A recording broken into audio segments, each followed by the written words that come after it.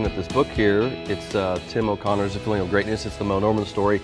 And I'm looking at Moe on the cover, and here he is. There's a Cadillac in the background, and he's hitting a driver off a Coke bottle, and he just reminds me of all these amazing stories about this character. And I mean, I'm extremely passionate about Moe.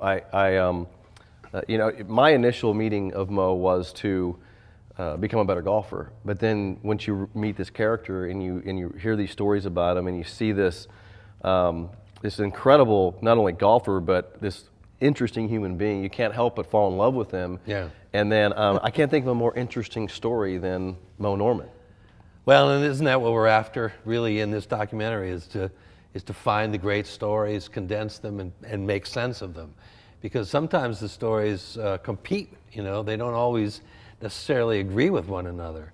But, and that's because they're outrageous. I mean, who hits golf balls out of off of Coke bottles except for Moe? And to me, see, you were into it for the golf.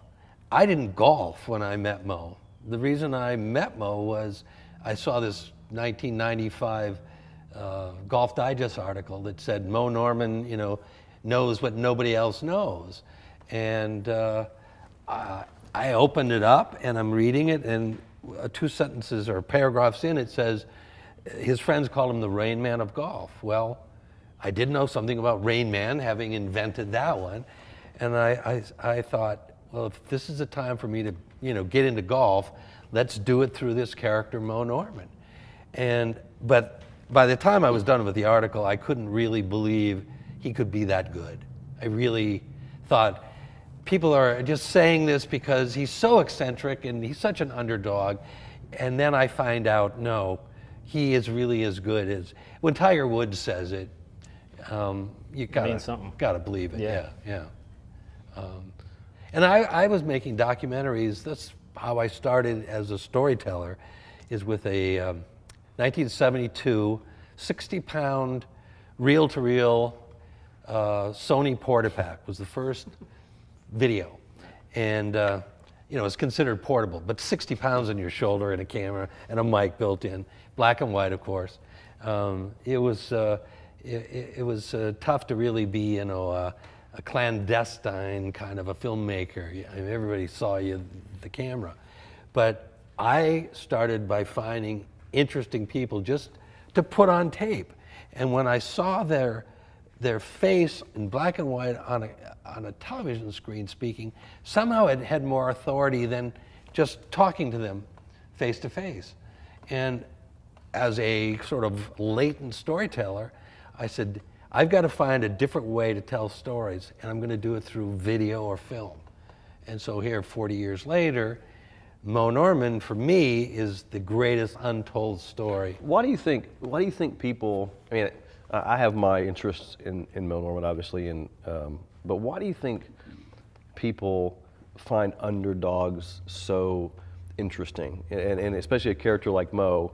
Because I'm extremely passionate about, especially after I met Moe and spent time with him. I mean, there's the good and the bad side of everything, right? But why are people so? I mean, people are so interested in the underdog. And they root for the underdogs all the time. And you've dealt with that with the movies you've done and the documentaries you've done. And you specialize in these type of people. What do you see in that?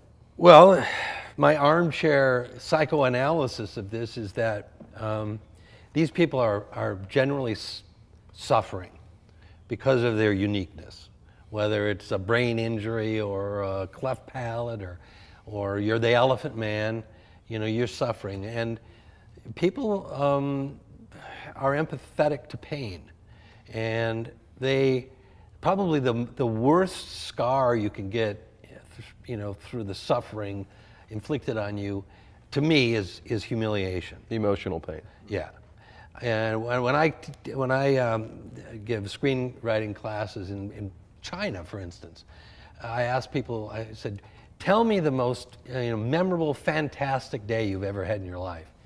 And there's so many, kind of. I mean, you can see that they're all. If I say, give me an example of your greatest humiliation, every hand goes up right away. People remember those things. Those moments. Those moments, because those scars don't heal. A guy like Moe Norman got a collection of these scars, every day he wakes up, he faces people who, you think you can golf like that, you know? The professional's view of Moe as he was trying to become good was that he was pathetic and a joke. Yeah.